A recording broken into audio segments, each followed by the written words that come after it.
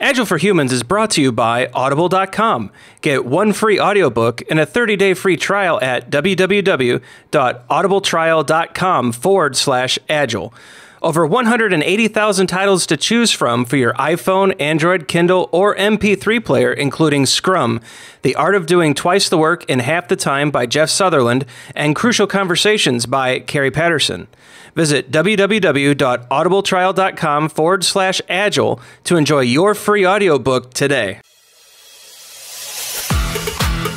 Processes and tools dominate today's Agile discussions, but we are devoted to the individuals and interactions that make it work.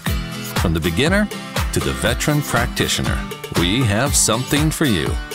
Welcome to Agile for Humans.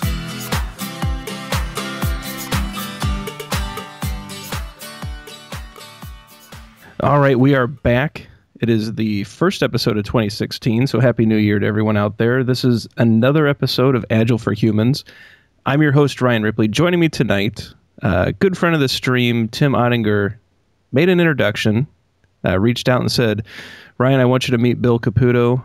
He's a smart guy. He's a wonderful Agilist, and he has this crazy idea that I think would be a great fit on your podcast. So I reached out to Bill, and he graciously agreed to join us. So, Bill, welcome to the podcast. Thanks, Ryan. It's really great to be here.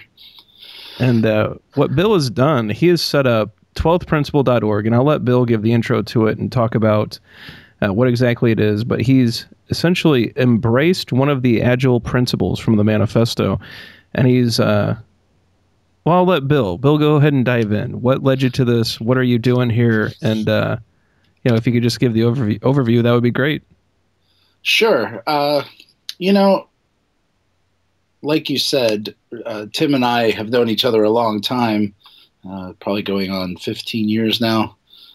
We were all working together to try to understand this thing called lightweight methodologies back in the day, and then suddenly there was the Agile Manifesto, and everyone was buzzing about that. And really, the 12th principle is not much more than an extension of what we've all been trying to do for the last 15, 16 years, which is get at what makes for successful software delivery and try to do a little bit better every time we go out to do it again. But the site itself sort of grew out of actually it grew out of an online conversation between Michael Feathers and Mike Hill, two more Object Mentor alums like Tim Ottinger. They were debating whether or not scaling Agile was just code for command and control. Debating is probably the wrong word. I think they were sort of asserting that it was, and whether or not that was okay. And I found myself saying, I'm with you, fellas. It's scaling and it's okay. It's command and control, and maybe it's okay. And that led me to say, is there really anything in the Agile Manifesto that is anti-command and control, or says really anything about the organizational structure of the wider organization around a delivery effort? And so I popped open the Agile Manifesto and gave it a quick reread. I hadn't done that in a few years, and what jumped out at me was that no, there really isn't. It's very centered on individual project efforts. Most of the subjects, if you look at each individual value in the 12 principles, all but one of them, the subject of the advice goes toward individuals or project level concerns, except one. So that 12th principle, if you will, was the one that we pulled out and made into the site after some conversations with some other people around me that are interested in such things. And the rest of it just sort of came out of trying to clarify this idea that if there's nothing inherent in the manifesto that says anything about organization, where did that come from? Why is that so ingrained in the Agile culture, the idea that Agile will bring this egalitarian, collaborative, everyone works together and trusts one another? Where does it come from? And what I think is, I'm not sure what I think. That's why I built the site. I wanted to get out there and start to have conversations with people. I have some ideas, but no concrete beliefs on what that is. So what we're calling the 12th principle, just for the listeners out there, it's really the build projects around motivated individuals, give them the environment and support they need, and trust them to get the job done. And I think you're absolutely right. It's almost like a leap of faith, right? We're going to do this Agile adventure, and there's going to be organizational nirvana, and things are just going to come together. But wait a minute, how do you actually get there? And so I think it's a very interesting conversation that you've sparked by really embracing this principle and saying this is the end goal. Now work backwards, almost in a way, right? Mm-hmm. Yeah, I think there's some of that here. I think like any good evangelical statement or flag in the ground, if you will, it gives people put into it, I think, a little bit of themselves, and the manifesto has that element to it as well. It was great watching the commentary when the site went live, and it sort of took off there. We got something like 600 people signed it in the first 48 hours, and I think the total is somewhere around 800 now have signed it. But it's a very interesting way that you went about collecting signatures too. Mm-hmm. It's the first time I've seen Twitter used as the signing mechanism, and I think that really helped spark the discussion, spread the popularity. So wherever that idea came from, very good one. I give at least half of the credit, if not all of it, goes to Ben Rady. I work with Ben. He and I have known each other for a long time, and I raised to him the point that I did not want to do a signing similar to the manifesto, where people put their email address in, mainly because I didn't want to build the infrastructure and set up a mail server and have to read through them. Laziness is what's Larry Wall's principles, right? Laziness is a virtue of a programmer. But I think it said programmers needed hubris, laziness, and what was the other one? I think it's impatience. Impatience, right. So I've got all of those. Oh, I think most of us do, but it is an interesting concept. I'm curious some of the responses you've gotten. What's the feedback look like? What are the questions that are coming out of it? How has the conversation moved forward since you've launched this site and really have sparked a conversation around this very important principle? There were some definite themes in the commentary online. And at this point, I'm still kind of letting it ferment. And also I have a whole bunch of things going on. So we're about 2 weeks out, and I haven't put up any official response to those comments, but I've got them all cataloged. And at some point I'm going to organize them. But some definite themes popped out. There was the theme of, oh, here we go, another religion. This is the Protestant Reformation for Agile. Which was doubly funny because I think we were kind of joking along those lines when we first started talking about it. Because it is, when you make a statement like this, when it's specifically when you take something out of context and you try to generalize, such as the values and the principles in the manifesto, it's easy for people to just that resonates with me. This is me, man. These people are like me. And I think that's healthy and even necessary to get an idea to spread. But at the same time, the criticisms that were flying around was, when are people going to learn that you can't just build, you can't just boil software delivery down to sound bites. Well, I actually happen to agree with that. You can't. But you can't get a conversation started either with, a doctoral dissertation. You got to start somewhere. And I think getting at what goes on in organizations, Agile has a lot of traction in a lot of organizations and has come under a lot of criticism for turning into its opposite over the last decade. And the question that I find most interesting is why? Why does that happen? And what can we do about it? So that was the theme. And I saw a lot of people saying, yes, this is what is essential, is this trust. And some people saw motivated individuals as the thing they cared about. Those were a couple of the themes. There were more, but I figure I'll give you a chance to take this in a different direction if you want. But. No, I think part of the issue, and I think you've hit on this somewhat as well, is that people aren't thinking about the principles. It becomes very simple to take them at face value, to take them at a very literal interpretation and run with them, thinking that you've hit on the right path. But what you've done here is taken this particular principle, and now people really have to think about, so if we're going to embrace building projects around motivated individuals, there's a voluntaristic aspect to that. So we can't force people to be on Agile teams. And then what does that mean to your organization? And taking that conversation into your leadership team and really breaking that down and looking at give them the environment and support they need. Well, now you have to talk to developers and business people and find out, why aren't you successful? Why are you successful? What is the environment that would be, the best way for you to succeed? And then finally, trust.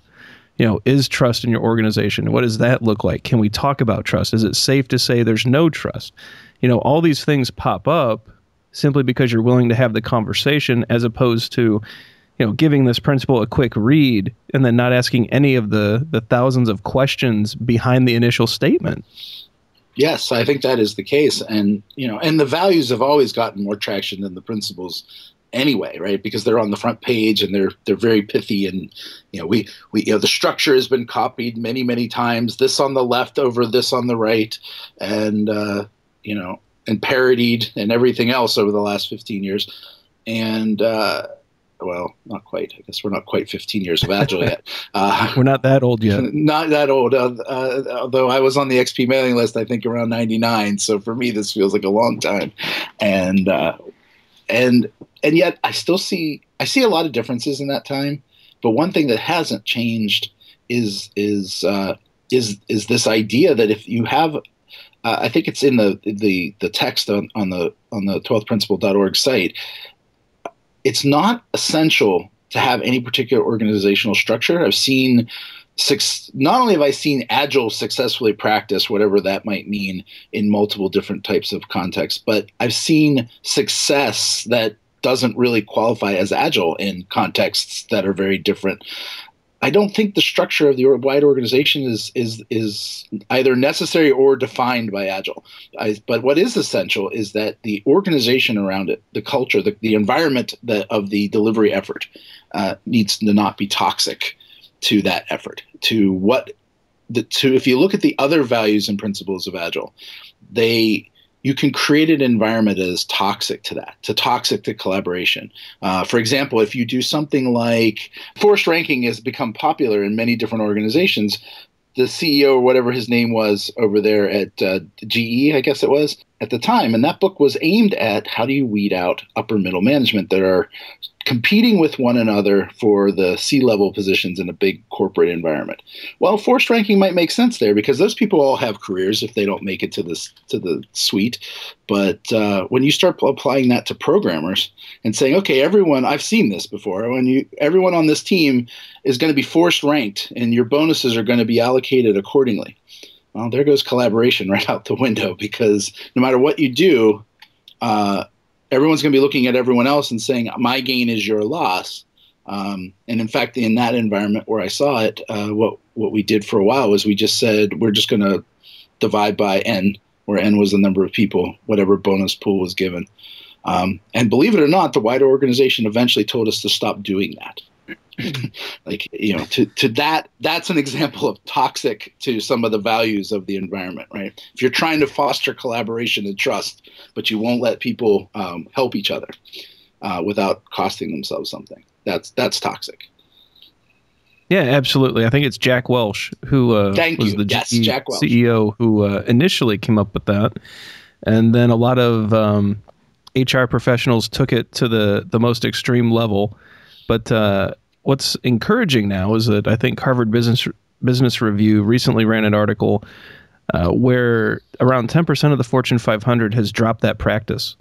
They've seen that, or the pay for performance practice does not work, and that a force ranking type system is demotivational. So it took a number of years to get the big brains to come to that conclusion. But I believe 10% of the Fortune 500 has dropped the practice.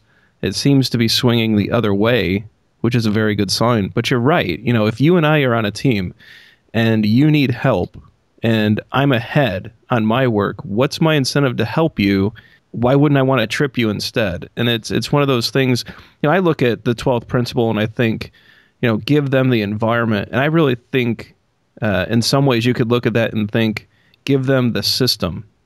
Give them the systems of work and the support within those systems to get the job done. And I think that's an important way to look at it, because every system around the people contribute to create the environment. It's not just a pool of programmers, a PM, a manager, and a business person. There's also HR, legal, finance, and all the processes and overhead and ceremony and baggage that they bring in that can also totally pollute the pool that everyone's working in. Yeah, I think that's absolutely true. And another theme of some things that I've been interested in a lot lately is I don't know if you've noticed, but I've been throwing rocks at metaphor lately and our use of metaphor in the delivery world. And believe it or not, I see these two things as related, and it hinges right on that word environment. Because if we want to describe in the most general terms, technology delivery and what is successful and if we want any way of comparing in different efforts, I think our reliance on metaphors like productivity metaphor, manufacturing metaphors, where productivity comes from, hinders us in doing that. And if instead, I think modeling what we do as a system would make a lot more sense. We have much richer analytical tools if we borrow from systems theory and those kinds of pretty well established disciplines. And when you start talking about systems, you have the system and you have its environment. And when you do that, you start to see, all the people interacting, individuals and interactions over processes and tools. Well, what I hear there, individuals and interactions, is really just another way of saying social system. And that ties very nicely to the environment in the 12th principle. So, yeah, I think you have to look at the wider environment. I think you have to look at the wider organization. How is HR helping you to recruit people and motivated individuals? I mean, if you're not tied into that properly, you're not going to get anywhere either. There is this drive to always compare the work to something else, though, and that drives us to that metaphor kind of paradigm. It's easier to talk about the work than it is the system. And so then you get into the situations where we're talking about the work as building a house or comparing it back to manufacturing. And then we get stuck in those discussions about, optimization and productivity, which are really boring conversations in the context of software development, at least in my opinion. I know that you have a recent post about productivity and how it's time to retire that metaphor. I'm wondering if you could dig into a little bit of that and how it relates over to this 12th principle thinking. Okay, sure. The connection is a little bit distant. There may be different sides of a pyramid that ultimately leads toward my thinking on theory in general. But if you think of metaphor and our use of metaphor, it's been a thing of mine for quite a while now, maybe a year and a half. I've really gotten it in my head. I wanted to dig into how we talk about what we do. I think I mentioned this to you in an email. 10 years ago, when I left consulting, I thought I really understood how to do all this, and I thought and I went off to do it. And what I found out was I didn't know what I was talking about, but nobody else does either, right? And but the catch is, I think we have a good understanding of how to do this. I think we're really bad at talking about it. Like, we don't have good language. If you look at even computer science, let alone technology delivery as the application of computer science, does not have good language to talk about what we do. We have we can talk about computability. We can talk about decision theory. We have good language there.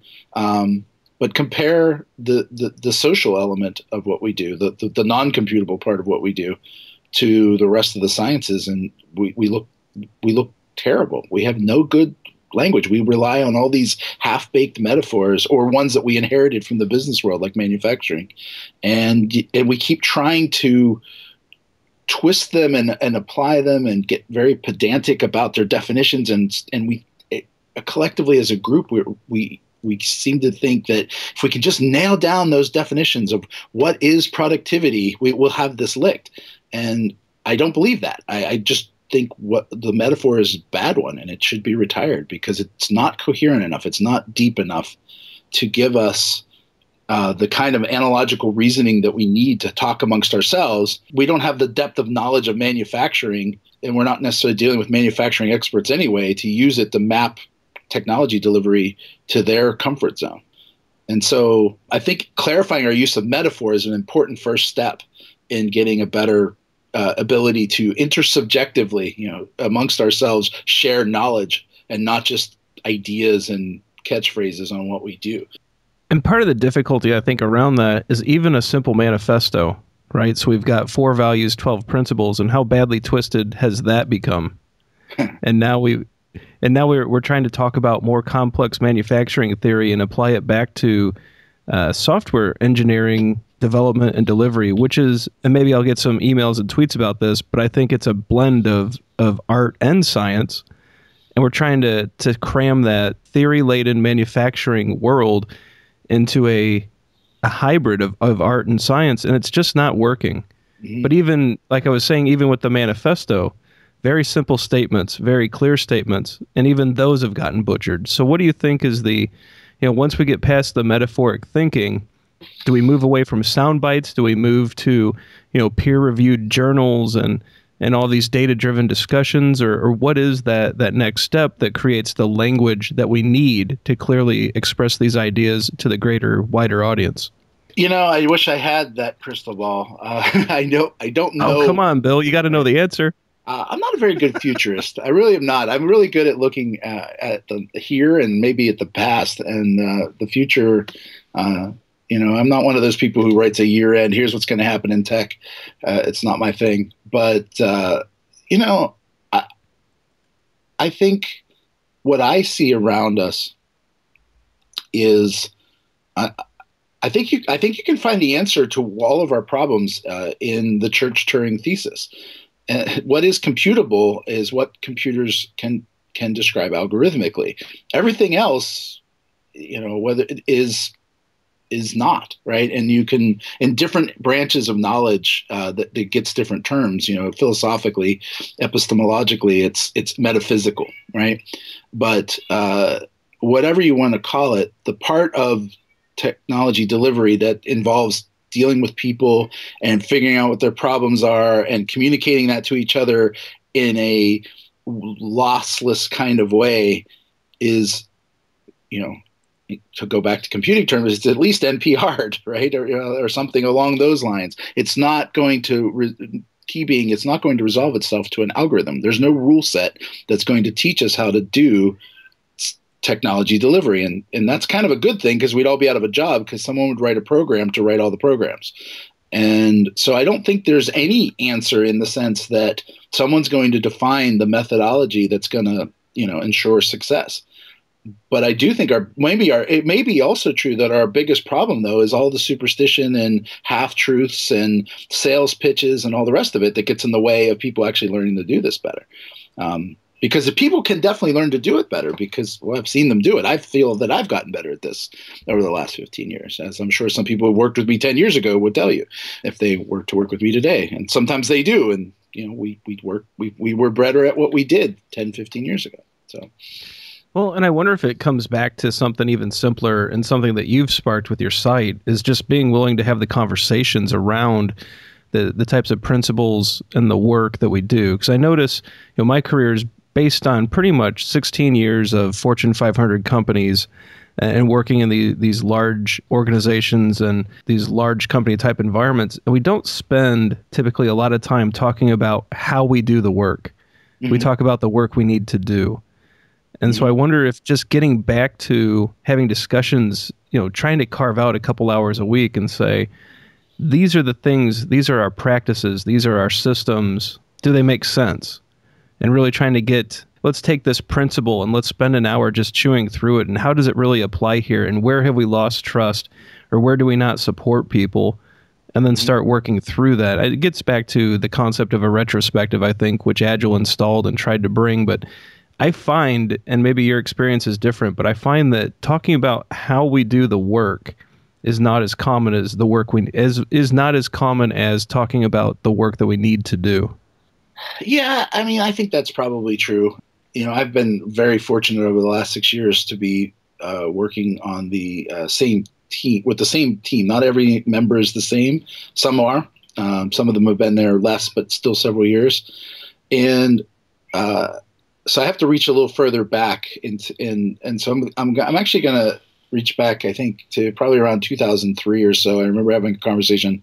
I was still working as a consultant at the time. I had probably even blogged this along the way. I really got fed up with roles, and I wanted to focus on activities. I remember I just read Deming's New Economy, and I was really enamored of that book. And just to show you how things rise and fall in favor, I remember being excited about it and talking about it on the Extreme Programming mailing list and getting feedback from people that we didn't want any of that Six Sigma-like stuff in here. And now Deming, via the lean stuff, has come right into Agile to the point where people will probably be surprised. But if it's not what you're used to, people react negatively. And so systems of activities was a thing for me back then.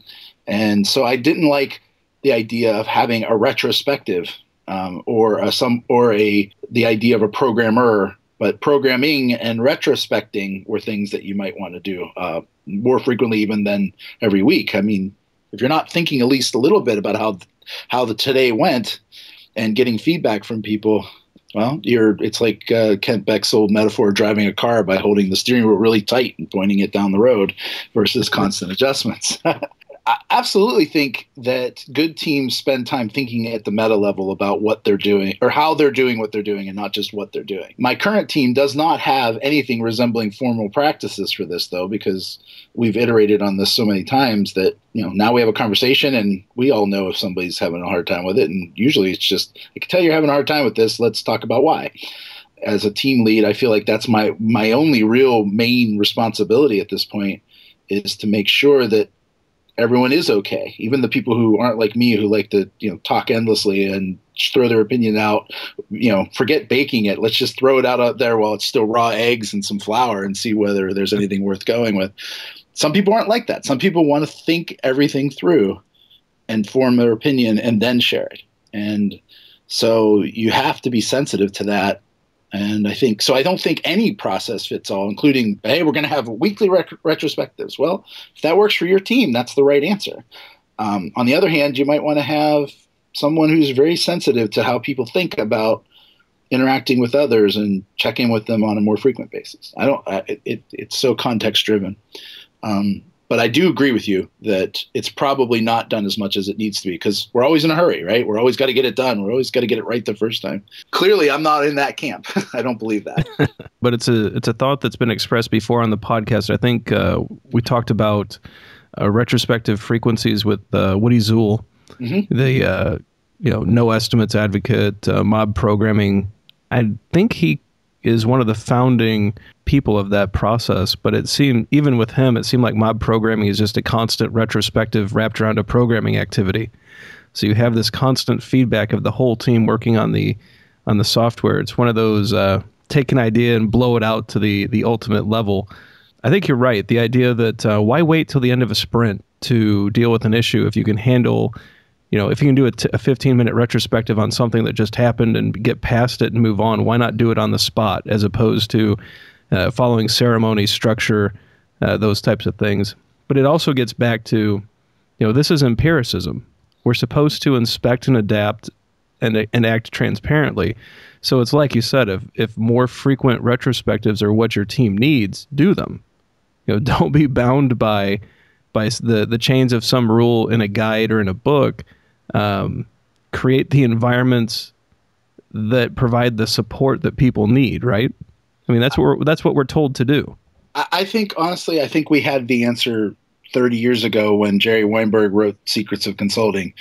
His Rudy's Rutabaga rule is as good as any rule I've ever heard of. If you're not familiar with it, you should go read it. It's a great anecdote. It's a great book, whether you're a consultant or not. It's a great book about just interacting with other people.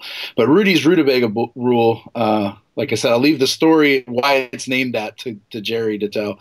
But the advice is figure out what your biggest problem is and then solve it. But when you do that, remember your number two gets a promotion. So So you're always going to be you always have a biggest problem, no matter what you're doing. But I believe in that book, Jerry says people who are effective at solving these kinds of problems or any kind of problems, it's not that they have fewer problems, they have smaller ones. They have lots of little problems instead of a few big ones. And I think that applies to things like how frequently should I retrospect? I think when you phrase it as an activity, by the way, I think it starts to sound kind of silly. How often are you retrospecting today? It sounds kind of silly when you put it that way. But if you, or how often do you care enough to check in with your coworkers to see how they're doing, how things are going, and think, yeah, when you start talking about it like that, it is kind of silly to even ask, isn't it? You would think you'd want to do it as often as needed. Exactly. And maybe, maybe not maybe. It will be different for every group of people and every person who's thinking about it. If you're someone who worries a lot about how people are getting on the team, and that's you could be thinking about this all the time, and actually it could interfere with your effectiveness, right? If you're constantly pulling people out of what they're doing to go, hey, I noticed you hesitated for a few minutes in that meeting, are you okay? Right? Pretty soon they're gonna be like, yeah, I'm fine. And I think just ultimately the worst thing you can do is create an environment where people don't feel comfortable talking about how they're about problems. That is really the only thing you really need. And we're back to the 12th principle. Like, if you don't create an environment where people feel comfortable saying, yeah, I really wasn't okay with it. It's one level of dysfunction, or maybe we'll flip this over. It's one level of effectiveness if they're willing to talk to whoever's, quote, in charge, or anyone who has taken on this role informally of the person everyone confides in. That's going to work, but it's even better if they can just say, you and I work together and we're in a meeting and you say something that puts me off, and I can just say, Ryan, I want to check in with you there. I didn't quite, that didn't feel right to me. Are you saying that you didn't like what I did on that? And you can say, and then you feel comfortable with saying, actually, I really didn't. I didn't know how to bring it up. I'm glad you mentioned that. Like, that's healthy. But that environment takes a lot of commitment and I think time to build. You won't get people that trusting,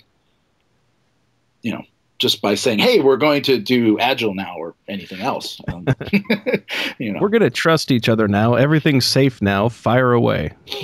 Yeah, we're going to send you to training today, and it's going to make sure that when you're done with training, you guys should all be trusting. So if you're not trusting, I need to know about it, or else. That's right. And we'll put you on an action plan to get you there. Yes, there's a remediation. We'll send you to remediation, and the first one won't go in your review, but the second one will.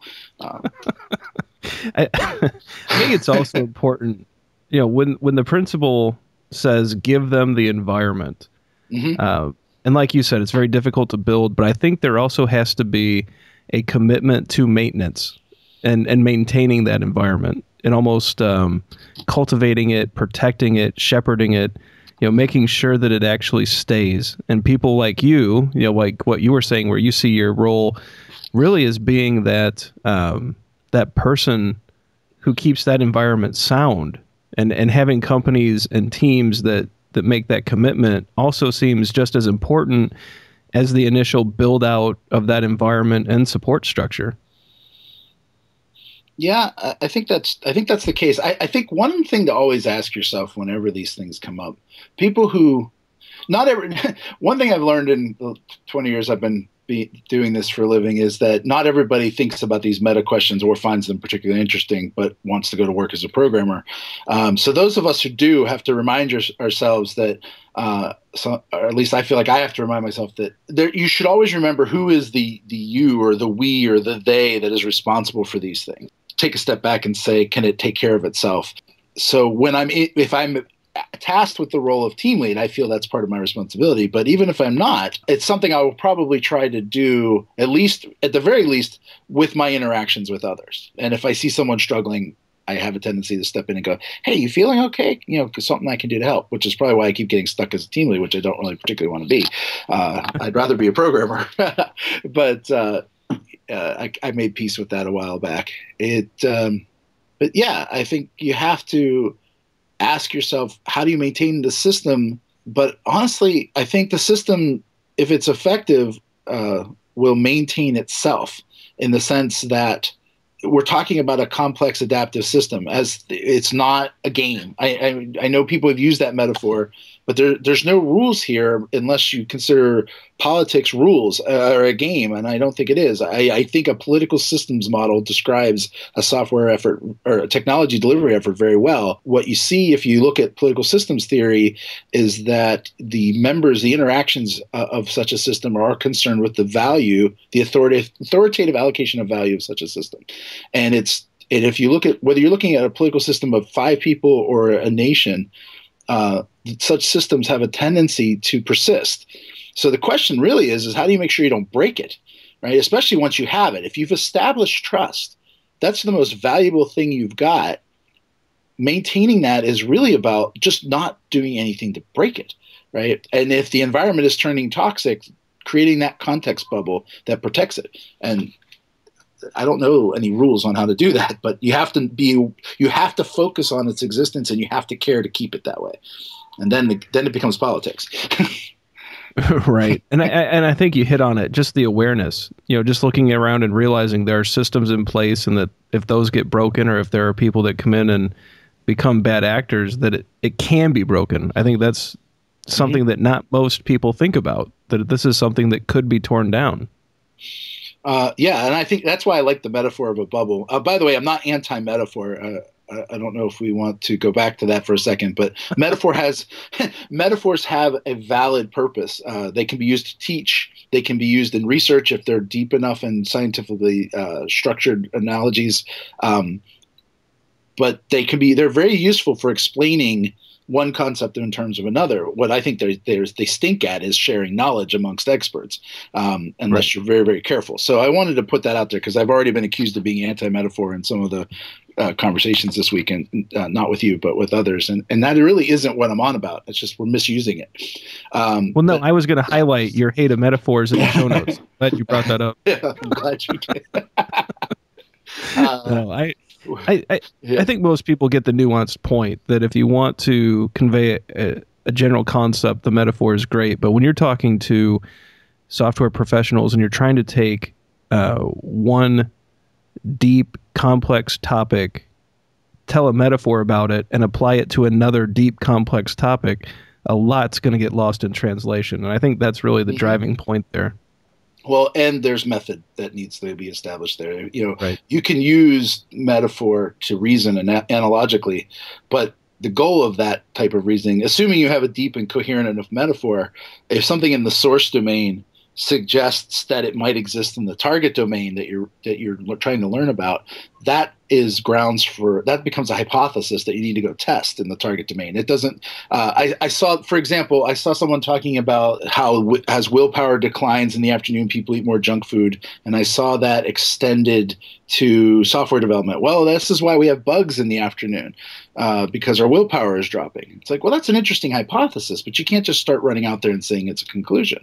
We need to, if we were anything like other empirical learning type folk, we would actually say that's it. Let's go find out if that relationship holds. So that's how I want to see us use metaphor better, is to rein in our tendency to jump to conclusions, because we're programmers who do those kind of intuitive leaps, I guess, all the time. And some of us are very, very good at it. Some of the metaphors and how people use them are probably effective for them, and I'm sure they're effective for them, but they won't necessarily be effective for others. And that's where I think we get hung up, is we share this knowledge as if it's knowledge, and really it's just personal experience. I'm guilty as charged. I've used metaphor very effectively over the last 20 years to convey my ideas to others. I just wouldn't necessarily recommend you try it. So your mileage may vary. Your mileage may vary. I mean, how many times have we seen YMMV in arguments about Agile over the last 20 years? It's like, well, of course it will vary. It doesn't stop us from thinking we're right, though. Well, we're all right within our own little bubbles and contexts. Yes. And it's like you said, when you try to jump out of that, all of a sudden that's where the friction takes a hold. It's funny, I was looking at our good friend Tim Ottinger's Twitter feed, and he had just retweeted, someone was quoting the famous metaphor, programming is like building a house. Mm-hmm. And I saw that. and they said by a programmer who knows nothing about building a house to another programmer who also knows nothing about building a house. I thought that was just spot on to the metaphor conversation, is that we constantly want to pretend that software development is like building a house, and none of us have typically built a house. So how the hell would we know? Exactly. What are you talking about right now, you know? Yeah, those two programmers don't know anything about building a house, and I would say they don't know anything about using metaphor either. And if they're really talking like that, they probably don't understand developing software either. Yeah, that's probably well, maybe it works for them. We always have to say that in the absence of solid foundations for knowledge sharing, I've gotten in this habit over the years. If it works for you, great. And in fact, I abandoned Agile for a long time, in the sense that I stopped describing myself as an Agile practitioner. I don't feel like I've ever stopped doing extreme programming, but I don't know if an XP person who's read XP Explained would look at what I do and think there's none of the practices are here. It's like, well, if you look, they're there. But I've gotten it to the point of saying, well, hey, whatever works for you, that's the thing you should be doing, not what somebody wrote in a book somewhere. And I think this is the heart of that.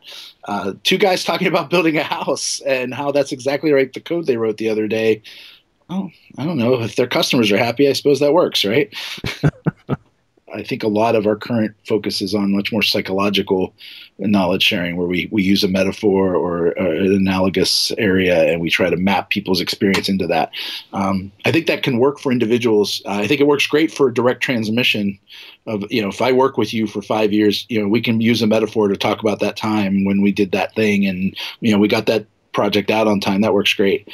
But reaching out across time and space to people, I think this looks very interesting. I'd like to look at this in more detail at some point.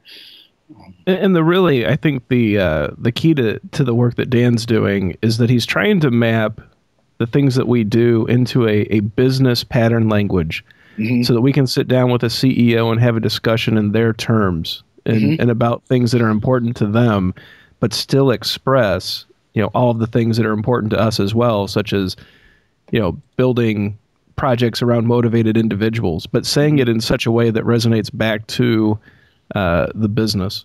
It's an interesting way to go, but it's certainly one of many efforts in that area. Well, imagine if after the working title, by the way, for my metaphor stuff is a bonfire of metaphors, and I want to burn them all. And but maybe what rises out of the ashes of that is we can reclaim some of these metaphors. And I think it's only after we've done our due penance and gotten them fully out of our system and replaced them with much better models for reasoning and sharing knowledge. But where maybe manufacturing comes back someday is in this type of thing, where if you want to talk to the head of a manufacturing facility about the technology delivery efforts in his organization, or in her organization, or in their organization, or whoever you're talking to, what you need to do is find a domain that they understand, that they're an expert in, that you can map your domain that you're an expert in to them. That's a teaching metaphor, and that's what this looks like to me. This looks like a very coherent, structured collection of deep metaphors, and I think that has a lot of value. I don't know that it has a lot of value in the other primary way of using metaphor, which is research and expert-to-expert communication. To pick on my other favorite metaphor this week, to pick on tech debt, and the two very different meanings of that one. The problem with going around and saying, hey, you have a lot of tech debt, you should pay down the interest on that. Well, if you're talking to financial people, you're working with bankers, that might be a good use of the metaphor, which is what Ward Cunningham was using it for in the first place. But if what you're doing is talking to programmers, skip that and say, hey, you need to refactor here. You guys have got so much cruft in this code. You've got there. There's a 1,000-line method there. Time to do some refactoring. The metaphor gets in the way. If they don't understand those terms, or they don't understand. Take it to a more technical, let's get out of the Agile terminology and just simply say, hey, I think you need to consider changing out the underlying technology of what you're using. Don't use metaphors for that. Go ahead and talk about the underlying technologies. Say you need to replace this with a queue, or maybe you need to introduce a single-threaded model here because there's some kind of weird race condition here. Don't use tech debt to substitute for all of that technical conversation. And if the person you're talking to can't understand that and yet is responsible for the technology delivery, well, I think you have a different problem. Yeah, and I wonder if a lot of that is just lazy thinking. If we've gotten into this pattern or this mindset of, I'm gonna use these metaphors to get out of this conversation or to not dig deep, or maybe I don't know. Yeah, I mean, I think there's lots of reasons, right? Lots of reasons. I think if I was going to generalize them, which I like to do, this touches on something I've been calling the pedantic curse, or paleo-positivist thinking that I see in our industry. We have a tendency to, and I don't know if it's because we're programmers and so we think in precise terms, or I have some other ideas on where this comes from, but we seem to have this belief that if we just define everything just so, we will solve this knowledge sharing problem. And so I think some people, at least, they have very clear ideas of what they mean by tech debt, and they think in it and they can use it effectively. And they're out there with that very precise definition. And so they want to talk to you in that definition. And so you can always tell when you're up against the pedantic curse because they'll correct your definition of tech debt, which is a metaphor. And then they'll maybe even go so far as to say, here, read this first, and then we can talk about this. And I just think that's kind of, the positivists tried this with the science, the logical positivism in the 20s, the Vienna Circle, they tried this and it was roundly shot down and is now discredited in the rest of the sciences. But it seems to be alive and well in the idea that, if you just specify everything up front and decompose from there, you'll have your correct answers at the end. It doesn't work well for software, and it works even worse when it comes to talking about software. Yeah, so let us define our terms, and now let's have an argument. Yeah, that's known as Twitter. No, we do. You forgot the hashtag. Oh, right. Well, no, pretty soon it'll be 10,000 lines of that instead. No, here, let me post my dictionary to you, and then we'll argue. I am killing my account if they go to 10,000. Yeah. Oh, same here. I just saw that today. I'm like, well, there goes the last reason I had to use Twitter, which was it was giving me brief updates on what people were thinking. The odds of me reading any tweet right now are low. 10,000 character tweets is 0. Yeah. If I want to read that, I'll read a blog post. Exactly. I mean, and as someone who's taken to blogging again, they serve very different functions. Twitter is very useful for sharing sound bites. So I know we've jumped all over the place, and believe it or not, there's actually source material I have that ties all these things together. I thought I'd summarize them real quick for you. There's the idea of technology delivery in the widest sense. How do we describe that effectively so we can talk about it? Then that's the idea of technology delivery systems. And I've touched on that I find a lot of value in the political systems theory for describing what we're doing. There's computer science in there somewhere, and if you saw the Peter Now article floating around this week about programming as theory building, a 1985 paper that Alistair Coburn had as an appendix in his book in 2006. As you probably picked up, I like reading philosophy, and I had been reading philosophy of science stuff last year, and I came to a similar conclusion. And I had not seen Peter Nau's paper until yesterday, and I literally flipped the table when I read it, and actually kind of happy because it cuts a big chunk of effort out for me. I could just say, like Peter said, instead of having to build it up from scratch. But I really believe that this so-called delivery system that I'm talking about, all these interactions about value, the value in question is this development of a theory that lives in the minds of everyone involved, not just the programmers, but all of the stakeholders who care about the value. And those computation artifacts that we're delivering is the model in the same sense that there are equations that describe regular physics theories. Our computational models describe that theory. And all of this lives in the context of this environment of this delivery system.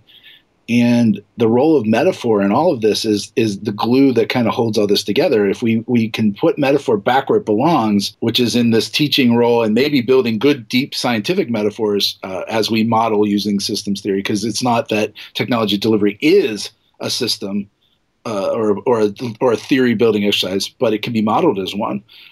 So if we want to use the deep metaphor of theory building because what technology delivery is ultimately is technology delivery. It's not anything else. It's not like anything else. It is itself. So metaphor can play a good role there. And ultimately what I feel like all of this leads back to is maybe if we can clear all that smoke out of the way, and then things like, well, what is the value of the 12th principle and other ideas like this? All the Agile principles and other principles and good ideas, we can actually start to put them on some sound theoretical basis. Can we investigate trust in an organization? What do the trust relationships look like in an org? And do they matter for how the teams are does it matter? Can we maybe finally define success in some intersubjective way instead of you'll know it when you see it, or your people are happy? I'd love to have a better definition of success that we could compare our efforts with. All of these things tie together in my mind with just at the end of the day, and with none of that available, what we all fall back on is just following intuition and being open-minded. So that's what it always comes back to for me until someone solves this other problem. Well, and I think those are some great words to wrap up on. And so, Bill, I'm very happy that Tim brought us together. I really love these topics, the use of metaphor and the 12th principle. I love the idea that people champion a principle. They spark conversations about digging deeper. So I really appreciate that you created this conversation. You've created this site. Because it's an important principle. There's 1,000 questions behind it that every organization has to ask themselves on how they're going to apply and not only just bring that principle into their org, but how they're going to live up to it. So it's a really important conversation that I really appreciate you sparking and championing. Well, I thank you for that. It's great to find people who are interested. I mean, that's why I started this. And in fact, I see this as just the beginning. I've started another initiative, a larger initiative called Agnomia, which I hope to have that site up sometime in the next week. I should have made it a criteria of doing this recording, and I probably would have got it done too. But I work in the financial industry, and I have no plans on leaving, but I wanted an actual entity to start to explore these things and to work with others to explore these things. And so this whole topic that we've been talking about, the 12th principle, is just one pillar of that, if you will. And I hope to create this, my vision of this is almost like a research institute. I want to bring people together to try to answer some of these questions and start to build a good foundation. It's just an enormous undertaking, and there's a lot of people that have more knowledge about these topics than I do, and I want to go out and find them and bring them all together. And I hope that 12thprinciple.org in a year has a whole train of articles where people are doing actual research into how trust affects success. Maybe we'll find out that the whole principle is BS and it has nothing to do with success. That would be fantastic if we had that knowledge, because right now we don't even have that much, right? So that's what I'm hoping to do, and agnomia.com should go live here soon, and when it does, that's where I'll tie everything together. Well, we'll be sure to get a link in the show notes, and hopefully a few months down the line, maybe we can check back in with you and see how things are going. That would be fantastic. Well, at this point of the show, we allow the guests to plug anything that they have going on. Guess I just did that. Right. So you jumped the gun on that. Sorry. No. You're fine. Plug anything that they have going on, any other sites, any other things on their mind, any book recommendations, anything that they'd like to get in front of the audience before we call it a night. Okay. There's so much background material to all of this. For metaphor, I think the best book to check out is the Lakoff book on conceptual metaphor. After I turned 40, I lost the ability to remember anything. It's kind of frustrating. Things I talk about an hour earlier, I cannot remember. Hold on, let me get you a title. No, it's funny. Ever since we had kids, I've told my wife a few times, I just can't remember anything. I know where their soccer ball is. I know those things, but if you ask me a book title or something that we talked about 10 minutes ago, it's just escaped my brain. I always thought it was funny how my grandmother used to go down the list of all her grandchildren and pets before she called my name. Now I start to get it. So the book in question is Metaphors We Live By George Lakoff. It's a classic in the linguistic theory area, but separating literary metaphor from conceptual metaphor, I think, starts there. For anyone who's interested in this topic, that book, I think, is a must-read. A lot of the information is rolled up in academia, unfortunately, which makes, behind all the paywalls, some of the really interesting articles that are cited are hard to get at. But one that's floating around, the shift from metaphor to analogy in Western science, like those are the two places to start with metaphor in my mind. And that's what I plan to build my whole thing around as when I finally get around to writing it all down. Diedrich Gettner and Michael Jeziorsky, The Shift from Metaphor to Analogy in Western Science. The whole philosophy of science talks about the theory and intersubjectivity and knowledge and all of that. And David Easton's political science systems work from the 60s is also a great source material. I think I already plugged Agnomia, 12thprinciple.org. We've talked about all day. And, you can find me on Twitter as Logosity, and logosity.net's where I've been blogging notes these days. I think that's a good start for everyone to look into. We'll be sure to get all of those items linked into the show notes so that you can all take a look into those materials. And the next time we're talking to Bill, perhaps we'll get some listener questions about these very deep topics. I mean, these are not trivial discussions and trivial ideas to dig into. There's a lot of deep research and thinking behind them. Certainly not easy topics. No, I mean, I find them fascinating. Ultimately, they may lead us nowhere. But I feel like if I'll leave you with a great quote that I think sums it all up. It's from Karl Popper, the philosopher from the early part of the 20th century. He says, nevertheless, there are still some who do believe that philosophy can compose genuine problems about things, and if by chance they find themselves unable to accept any of the existing creeds, all they can do is to begin afresh from the beginning. I like going back to the beginning. I like to start projects with the assumption that nothing is set in stone, and solve for my processes. It's surprising how fast you can get to a good process that way versus chipping away at all the preconceived notions. And sometimes I think it's a good way to figure out what the heck we're doing, even if ultimately we're left with saying, "Yeah, we don't know what we're doing." Well, that's useful too. Totally agree. Well, thank you, Bill. Really appreciate it. Same here. I love being on the show. This was great, and I really like what you're doing here. This is a really cool thing that you've got going on. And I'm your host, Ryan Ripley. No plugs this week. I will plug one thing. So Bill brought up Extreme Programming Explained, my all-time favorite book.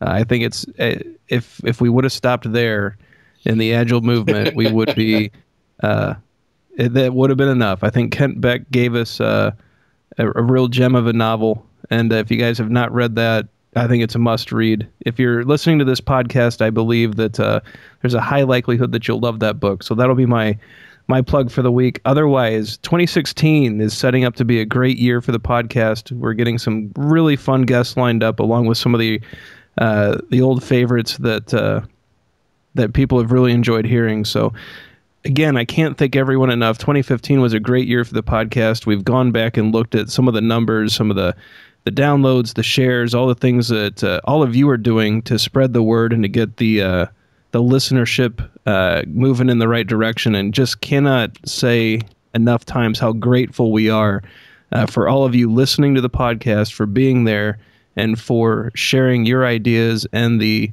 podcast. So thank you again, and we're looking forward to a great 2016. And with that said, Bill, thank you again for joining me, and everyone have a great night. Thanks for listening to Agile for Humans. Let's keep the conversation going. Drop us a question on Twitter @AgileForHumans or visit agileforhumans.com.